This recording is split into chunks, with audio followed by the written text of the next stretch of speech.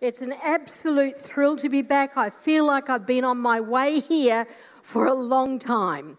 Been thinking into and praying into and absolutely falling in love with the theme that your leaders have chosen, this theme, worthy. This very idea that there is something so intentional over our lives, that somewhere we can have the audacious idea that we are indeed worthy. But we need to find out what that really looks like, and that's the purpose of my being here with you tonight. I don't want to suggest that there aren't grand women who've never known Jesus, may never hear his name, who aren't doing remarkable things. It's not as if you have to be a Christian to be a woman of great worth. But tonight we are here intentionally as people who love the Lord or people who are interested in finding out about him. So we're keeping the context of this idea of worthy as settled in the idea that God has a plan for our life, as you heard at the start when that beautiful pottery scene, that was just very, very lovely. I did pottery at Teachers College. I can't remember why. Not sure I made anything memorable, because if I had, I would have remembered it. It's just such a flow of logic there. Sometimes I enjoy hearing what I have to say. All right. One of the reasons I love being in events like this and gatherings like this is because there's an ambient atmosphere that says, let's run together. There's a sense of oneness, and I think that's a fantastic thing. This conference, when it began with that idea of oneness, togetherness. And so right now I do want to quickly tell you a little story to give honour to that conference in 2011, because if I don't tell you, you won't know. At that conference, Christy very graciously invited me to be here as the speaker. And she had somebody else come who I think I had met but had no sense of connection with, and her name was Ruth O'Hanlon. And she stood here and promoted a conference called Arise that was being held in Istanbul, and it was for Central Asian women. I don't know if you can remember that. But she promoted it, and you as a church sowed into that, which is why I want to tell you what's been going on. At the end of this conference, this sisters' conference, Ruth said to me, would you mind if I gave your details to the convener of the conference, a WEC missionary who lives in UK, to see if you'd like to be a speaker at that conference? Well, what she didn't know was that when I was doing some work in Ukraine, on one of those trips, I took a lot of pastors and leaders into Ukraine over quite a period of time, and we were in the airport, and you're at the airport, you're not really in what you'd call a spiritual zone. You just want to get through. And one of them stopped me. She said, God's just spoken to me, and you've got another country in your heart. Really? So you go, well, of course. Anything up there. And I heard in here, and I heard, don't want to let her down, I'm the leader. And I heard myself say, oh, I do, Turkey. And then I went, but picked up my bags and kept walking. Anyway, now, all these years later, that was in 2004. This is now 2011, and I still hadn't connected the dots. Well, I went home and I didn't hear anything, and I thought, well, I mustn't have been good enough, made the cut. And then, can you believe, on Anzac Day, an English person, they don't know about Anzac Day. This is just the glorious generosity of God. On Anzac Day, I get an email from this woman, will you come and speak at our conference in Istanbul? Which I did. And then she said, would you come back? And I said I would. And then she said, would you come back? And I said I would. Next year I'll be back for the 5th time. I am having a blast at this conference. Central Asian women. Their stories are incomprehensible. Stories of husbands who gamble them. Stories of women escaping by the skin of their teeth and being led by angels to a place of refuge. I've never heard anything like it. It's the most redemptive thing I've ever had anything to do with. So I want to encourage those of you who were there in 2011. Something got seeded in this environment, and it's proving to be a tremendous blessing in my life, and I pray in the lives of these women. A great deal of development has happened within that conference, and it's had to move. Istanbul's not the smartest place to gather as a whole lot of Christian women anymore. But I have bought a ring there. There's always a blessing. You've got to keep big picture thinking.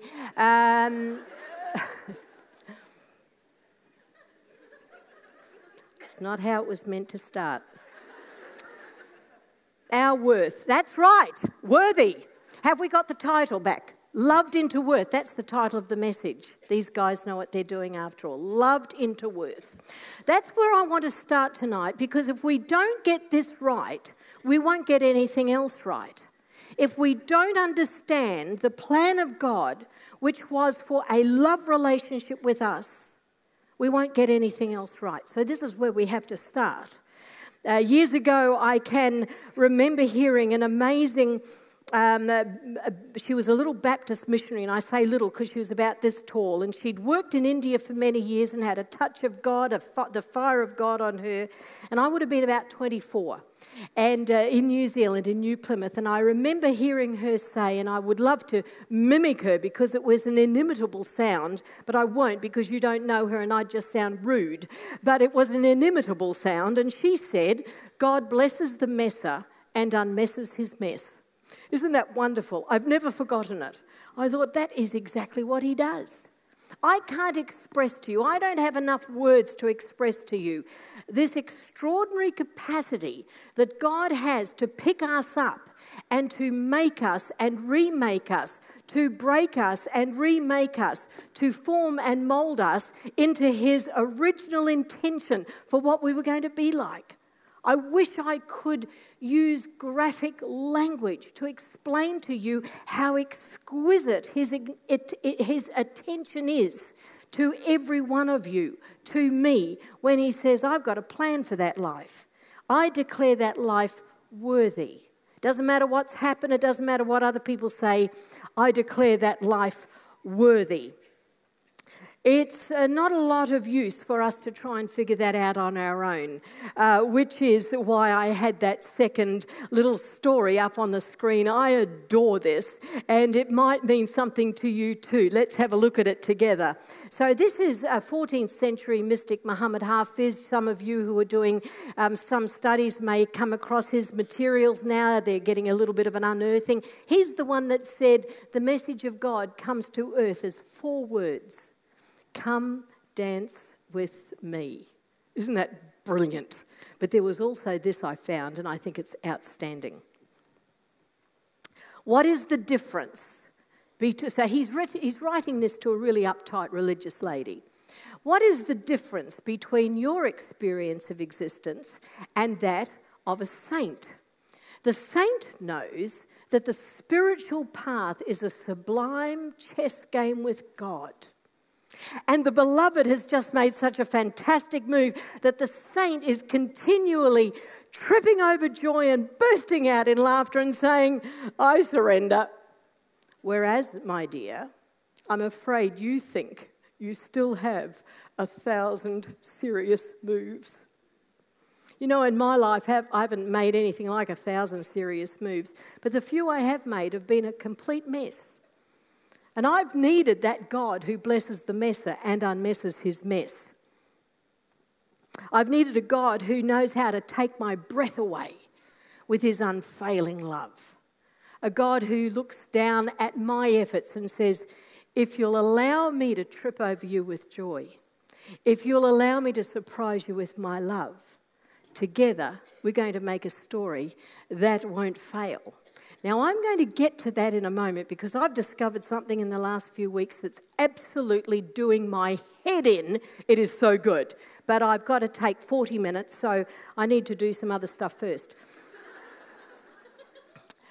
When I was about 21, in New Zealand, and I'd made some of my few mess-up moves to try and, put life together.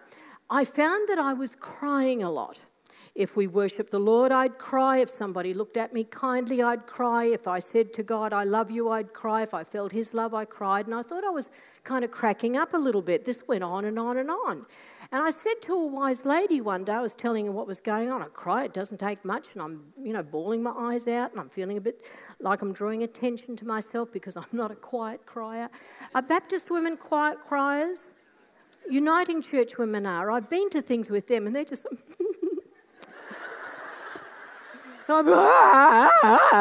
So, it was getting a bit... I'd like to have brought it under control sooner. And she said something that helped me understand it. She said, he's melting your heart. Isn't that lovely?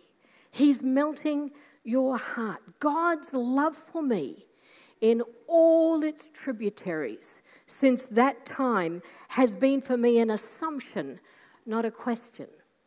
Here is the miracle. Since that time, and it's 4.5 decades, over 45 years, since that time, I have never doubted God's love for me. But here's the kicker. I've never doubted his enjoyment of my love for him.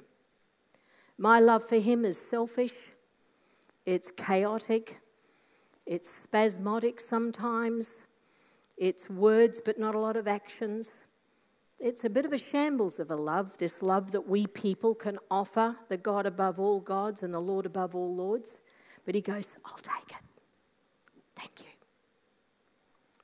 I pray that when you walk away from here tomorrow afternoon, you too will have had your heart melted, that you'll never again doubt the love of God for you, but you'll never again question how he's hanging out to receive your love of him. Don't ever think it's got to be some sort of polished up version of some perfection love. We won't get there. Let's not waste our time. Let's just offer him what we have and see him enjoy it greatly. Let's ground his love in the word.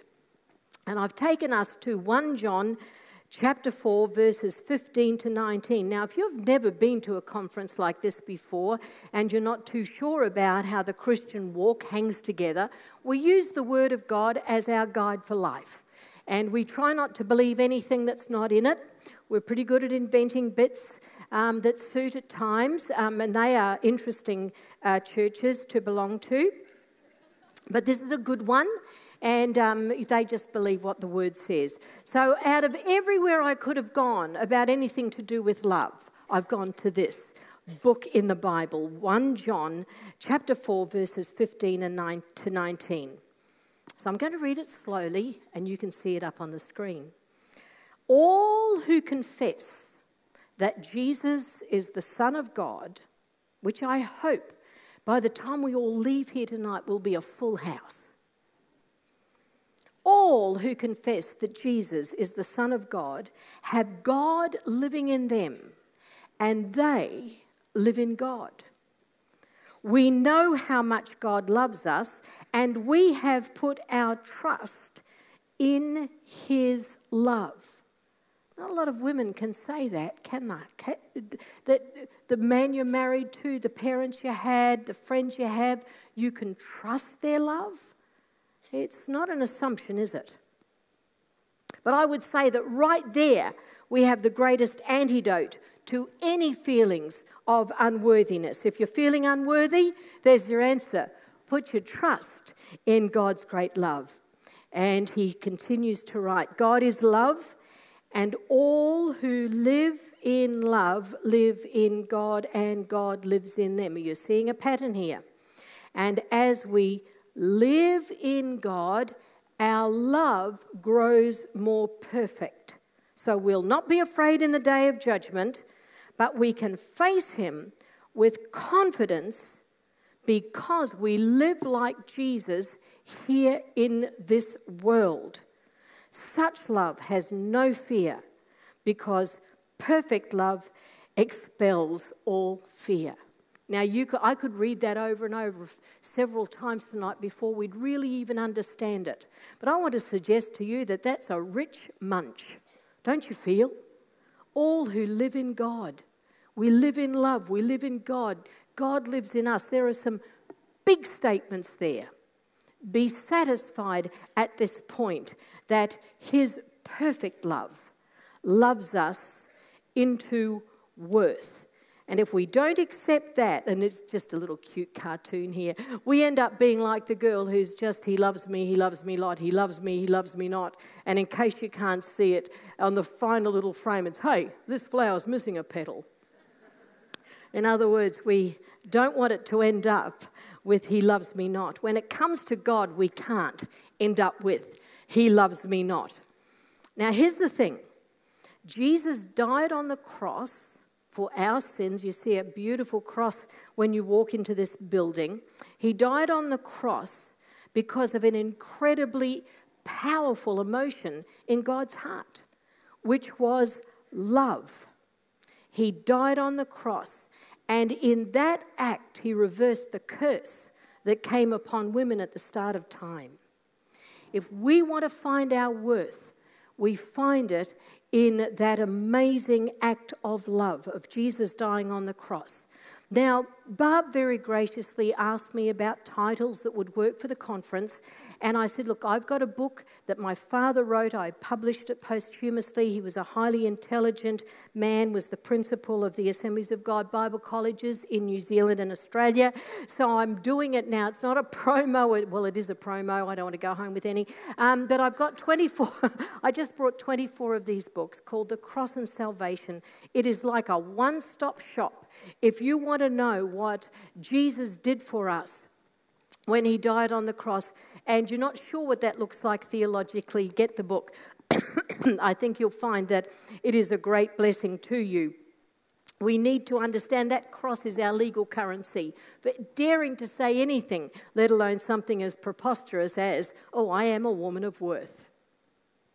If we want to have a hope of seeing ourselves as God sees us, our most valid and true worth, it helps to come to grips with his unrelenting love. Our human love can be glorious, can be wonderful, it can be disappointing, it can be exposing, it can be testing, rewarding, selfish, selfless, all at the same time. But the Father's love is unadulterated by human limitations. If we put ourselves in a court of law in our own head and we declare that we are unworthy of God's love, I've got some good news for you. You'll lose. His love is unrelenting. You can't put yourself in any situation where a debate with God is going to see you come off best.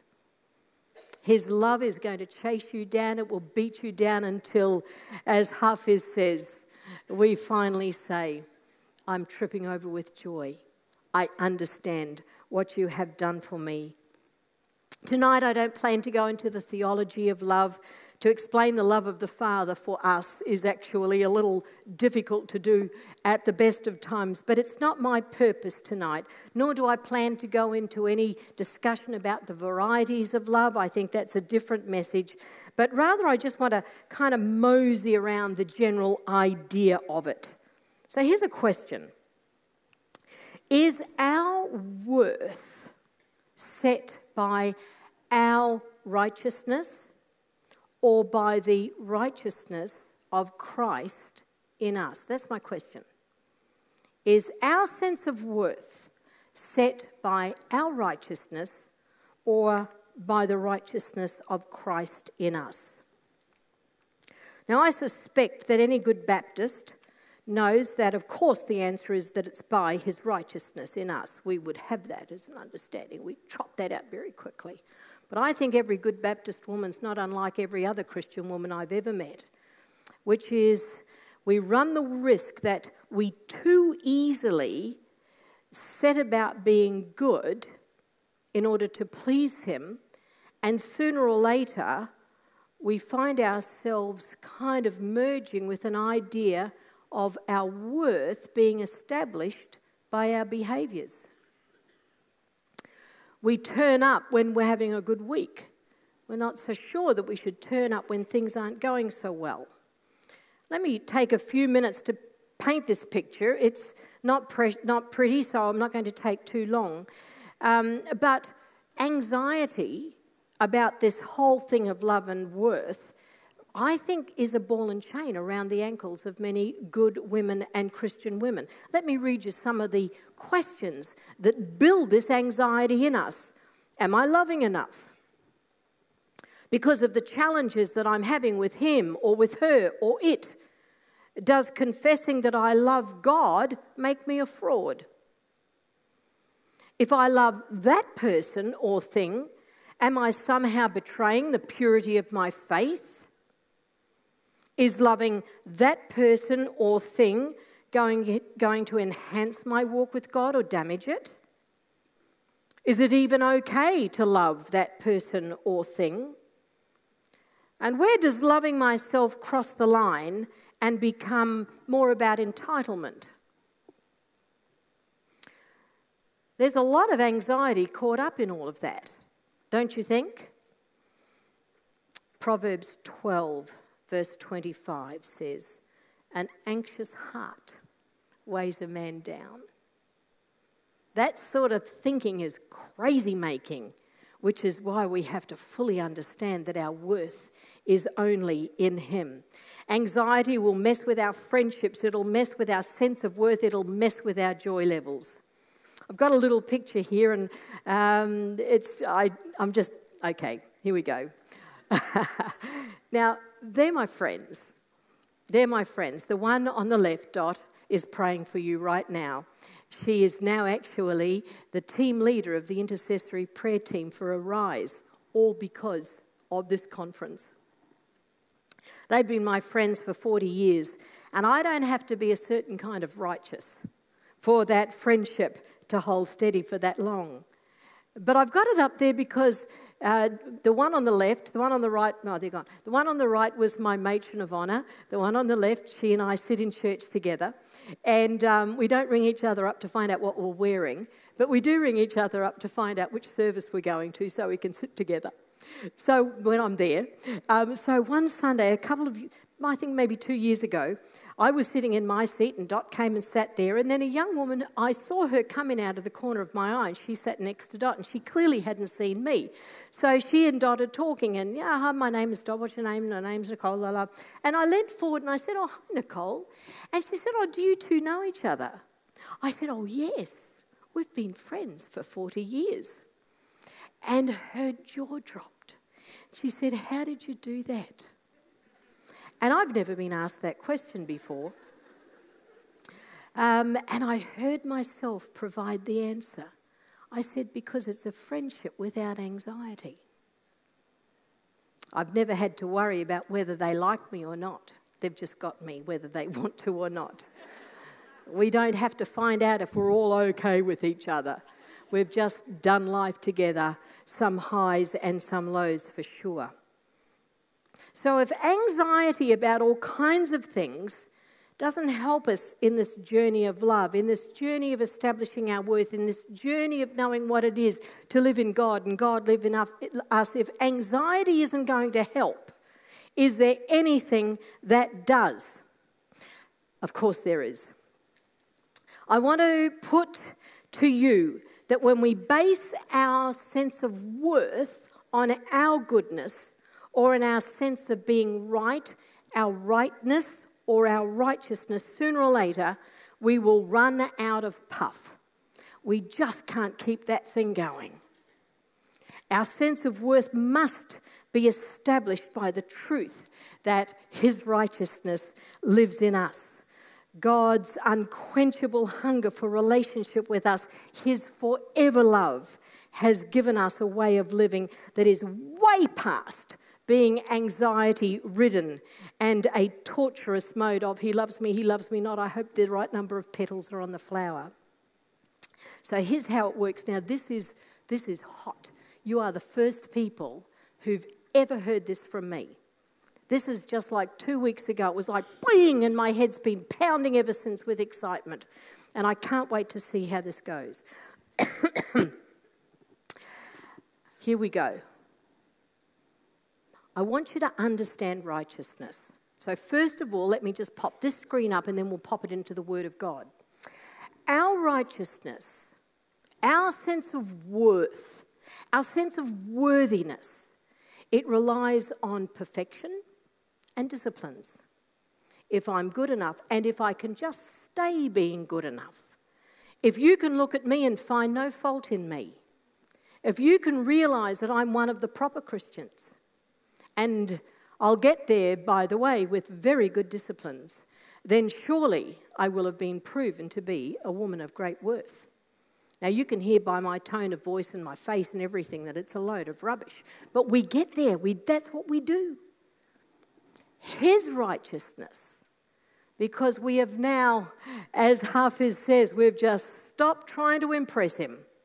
His righteousness at work in us, instead of it being about our perfections and our disciplines, it just produces in us a holiness, holy God.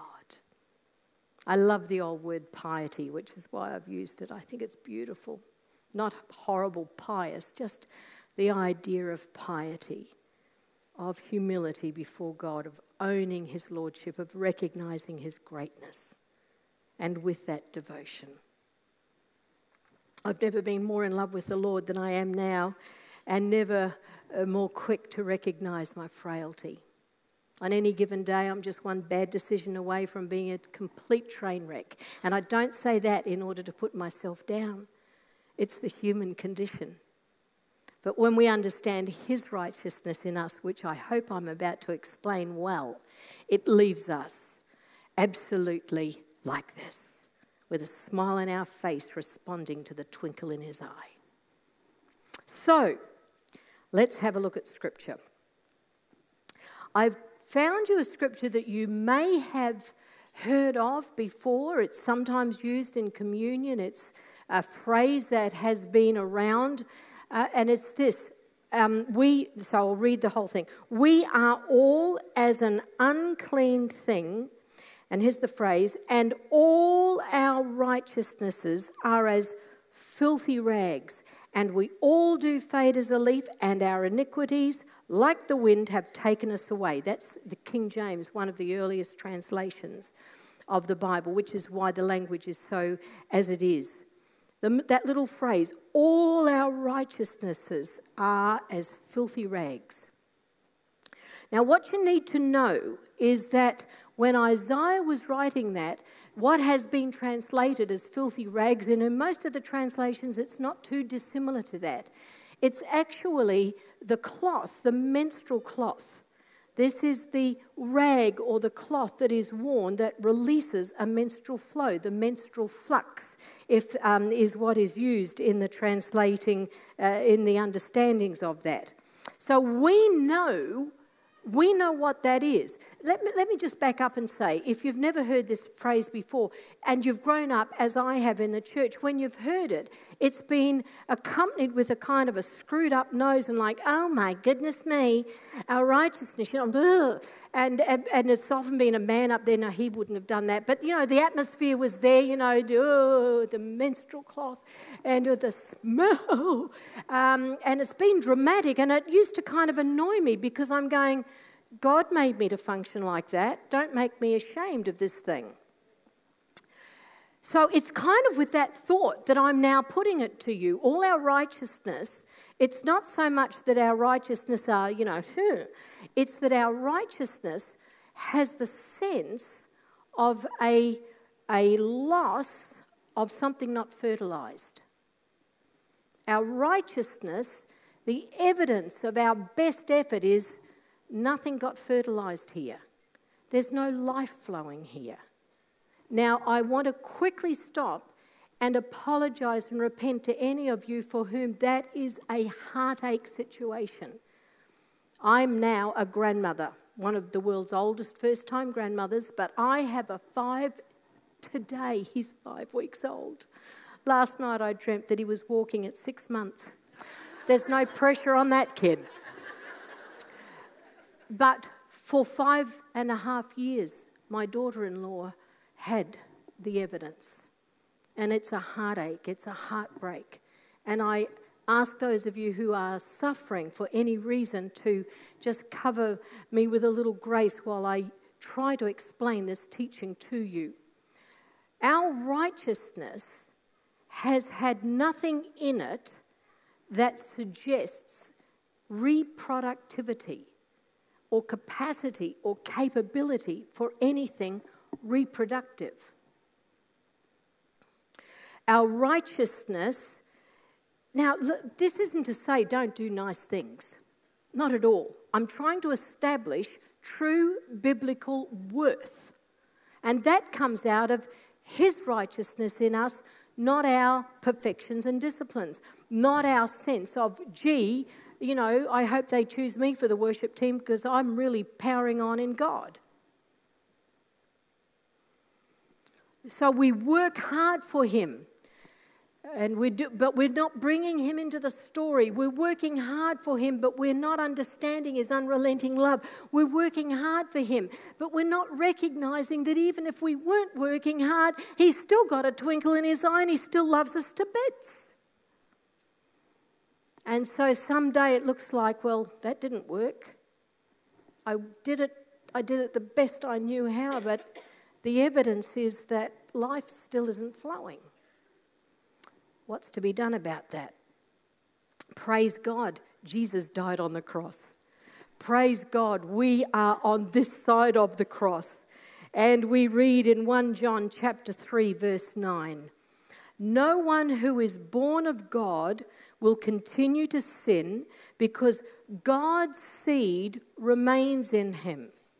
Now, it's not the purpose of this message to talk into, you know, well, I've become a Christian, I'm still sinning, and it says here we're not to sin, and he can't go on sinning. Do you mind if I just leave that and go and talk to somebody else about that later? Because there's, you know, good understanding of what that's all about. I just want to hit that middle phrase. God's seed remains in him. Now, that word seed, the Greek word for that is sperma. Well, I don't have to interpret that for you. So what it means is, this is what it looks like. Here we are, and we give our hearts to Jesus Christ, and now the core of who we are, his divine intention for the reason we're here on the planet, is now invaded by something we'll never get if we don't invite him in, which is his seed comes in, and now his seed comes into my potential, and all of a sudden there's not going to be a monthly release that is evidence of an unproductive, unfruitful life. Now I'm living by his righteousness. He has seeded himself into my being. Does this mean I'm not going to make mistakes? Of course it doesn't. I've already explained that to you. This is not about us now living a perfectionist life. This is about us standing tall and turning up no matter what crazy thing we've done, no matter how daft our world is. We don't turn up and go, well, I'm here because I am, you know, Mrs. Christian 2017. It's no, I'm turning up because I'm just an idiot who loves God and he loves me, and I've got his righteousness in me because his seed remains in me, and everything I do now just doesn't turn to something that lands on a rag and says nothing happening here. Thank you. No, in my head I'm going, I'll do that better next time I preach it. Our belief about our worth is not contingent upon the number of good things we've just done. Our belief about our worth is contingent only on the fact that Jesus died on the cross for our sin, and when we invite him in, his seed remains in us, and now we are born of the Spirit and life flows. Our sense of worth must never be tethered to our levels of perfection or imperfection, to our disciplines or our lack of them. Our sense of worth is only ever to be tethered to God's unrelenting love for us. That excites me hugely, and it explains why sometimes when we would have dismissed us from the plan, God uses us anyway. It explains why sometimes we think, well, I've done this and this and this. I thought other things would have started to cook by now, and they haven't quite. It's because he's wanting us yet to learn the lesson that as he indwells us, so we carry something divine. Something divine.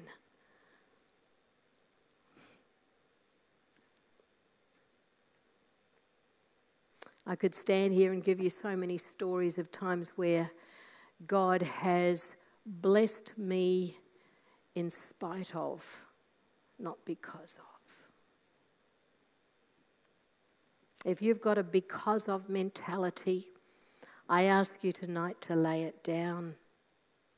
You don't want to have the flow that says, evidence, nothing's really living here. His love, loved into worth. There's a beautiful hymn. As I was preparing for this, I kept remembering it. I don't know where I've ever heard it. It's certainly old, and the language of it is old. What I'm asking you to do, if you would, is just close your eyes, and I'm going to say it very, very slowly because it's unusual language, and I want you to get it. And then we're going to see what God does. Just maybe close your eyes so you can focus on the beauty of this ancient hymn. Oh, love that will not let me go, I rest my weary soul in thee. I give you back the life I owe, that in thine ocean depths its flow may richer, fuller be. O joy that seeks me through the pain, I cannot close my heart to thee. I trace the rainbow through the rain and feel the promise is not in vain, that morn shall tearless be. O cross that liftest up my head, I dare not ask to fly from thee. I lay in dust life's glory, dead, and from the ground there blossoms red life that shall endless be. In ocean's depths of his love, our lives, our worth may richer, fuller be. We can love that God. We can trust that God. We can trust that his love for us is not conditional upon what we have regarded as our reasons to be recognized by him. We can trust that his love for us overrides our cleverness and our catastrophes. It overrides our spiffiness and our sorrows. It overrides all of the meritorious things that we do and also the messes that we make. His love doesn't come and go. It's not conditional. And every woman sitting here who well knows the cold hand of conditional love, can I tell you tonight that you can, if you haven't already done so, have a relationship that is beautifully described by one of the old Bible writers as a relationship where you never see his shadow of turning. Just stick with me a bit, and then we're going to sing a song and I'll tell you what we're going to do. But if you have If you are in a situation where it feels to you that too often you're watching somebody's back as they walk away, I want to introduce you to Jesus, because he's never going to take his eyes off you. You can come and go, you can turn and swivel and twist, but every time you turn around and look at him, you'll find he's not shifted his gaze off you. That's an awesome love. If you have never given your heart to Jesus, if you've never said, Jesus, I want a relationship with you, please don't walk out of here tonight without having done something about that. Now, what Jess and the team are going to do is sing that beautiful song they sang earlier tonight. And while they're singing and while you're looking at those words, would you please consider seriously making sure that tonight, if you've never done so before, tonight is the night that you give your life to Jesus Christ. When they've finished singing, I'm still going to be here, and I'm going to ask you what your answer is. Will you consider Jesus Christ? Will you? I'm going to ask that question and see what answer you're going to give when they've finished singing this song. Thank you, Jess. Are you hurting and broken within? Overwhelmed by the weight of your sin? Jesus is calling. Have you come to the end of yourself? Do you thirst for a drink from the well? Jesus is calling.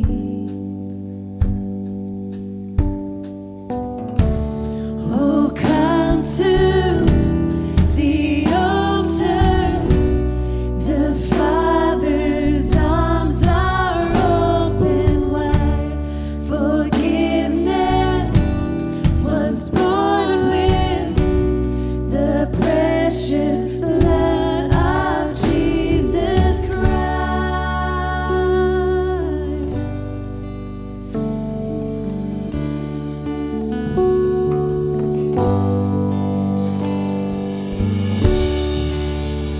Leave behind your regrets and mistakes.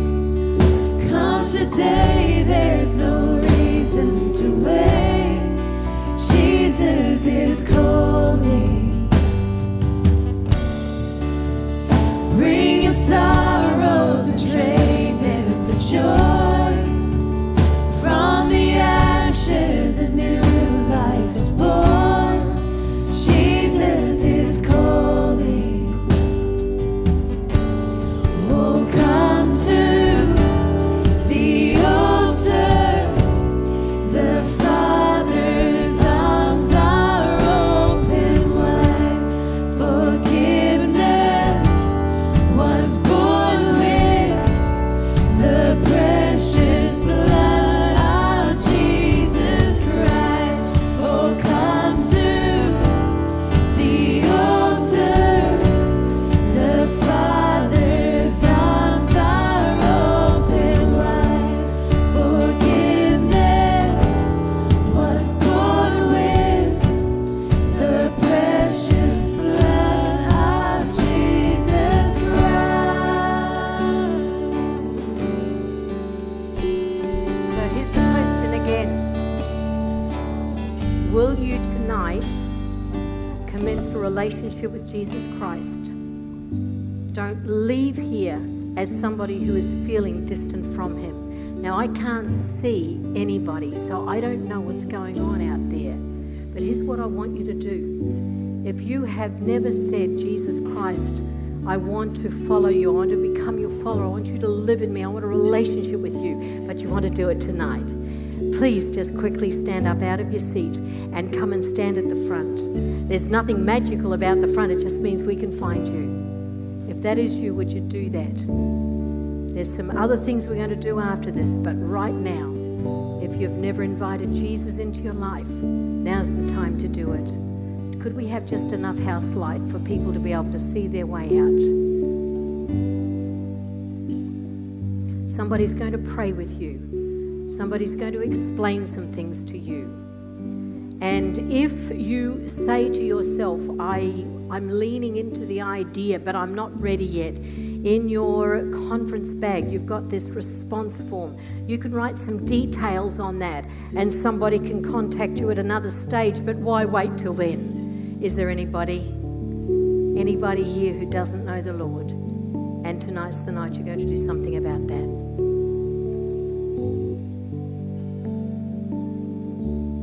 I think I can see well enough to see that. Praise God. Maybe just a little more lights, thank you. Praise God. That's a very good decision. Somebody's just made an outstanding decision. Anyone else?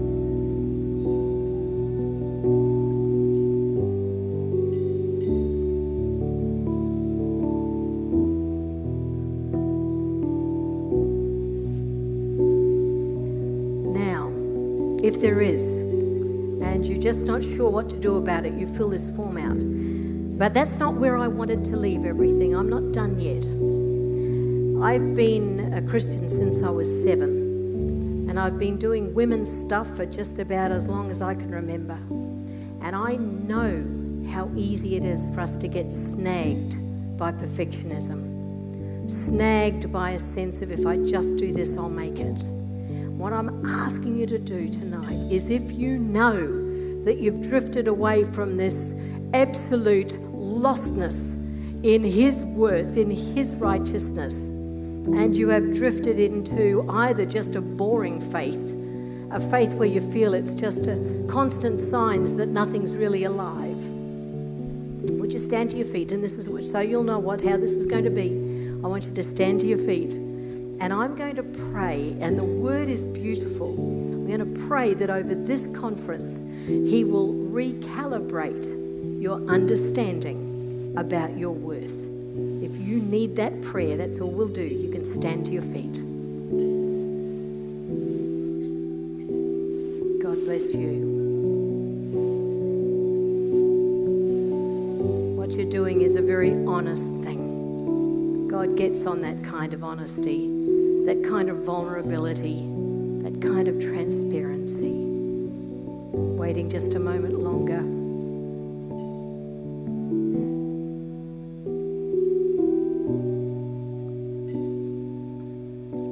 I'm going to pray for you. I'm praying for you as I would want to pray for myself. Let my prayers be your words to the Father. Dear Heavenly Father, we come to you in Jesus' name. Lord, you take our breath away with your extraordinary plan. You take our breath away with your love, your unrelenting love, your generous love that is forever towards us. Father, we thank you that when we consider you, we see something of ourselves and can barely believe it's possible. This suggestion that we can be women of worth because we allow your righteousness to inseminate our potential and thus create worth out of lives that we would otherwise easily dismiss as being a bit of a waste of space. Father, I pray for every woman who has found the courage to stand to her feet. I'm asking you in your kindness, in your magnificence, to work with her so that by the time she leaves here tomorrow afternoon, there will have been an internal shift,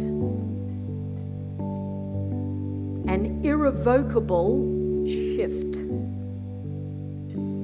that she will never again rely on her own sense of value before she feels worth. That on her very best of days, she'll know that it's all you. And on her very worst, she'll know she cannot live without you.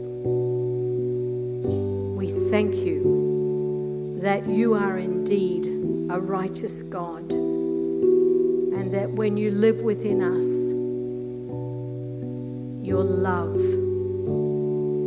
your goodness, your seed does something to our insides that changes us forever from being spiritual strugglers to victors.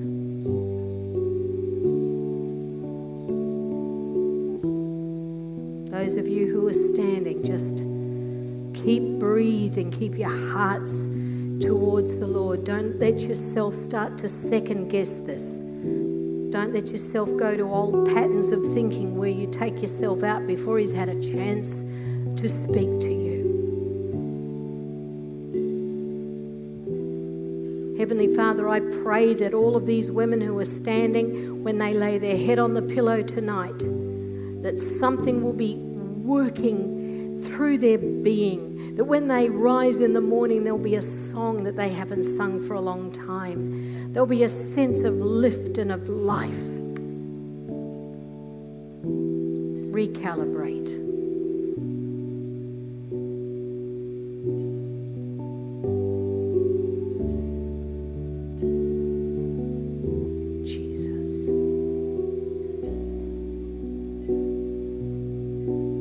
Some of you are going to want some prayer before you leave here. And Ali's going to come to the microphone now and she's going to guide you through that process. I just feel like God is eager to bless. He's never reluctant anyway. But the environment is here for something beautiful to happen in your life. Open your heart. Don't be too big of a rush. It's nearly supper time, but you know what? If you need to, Ali's going to give you opportunities now to have a moment with God that perhaps you've needed for a long time. Thank you for your attention to the word. I eagerly look forward to being with you tomorrow. In Jesus' name, amen.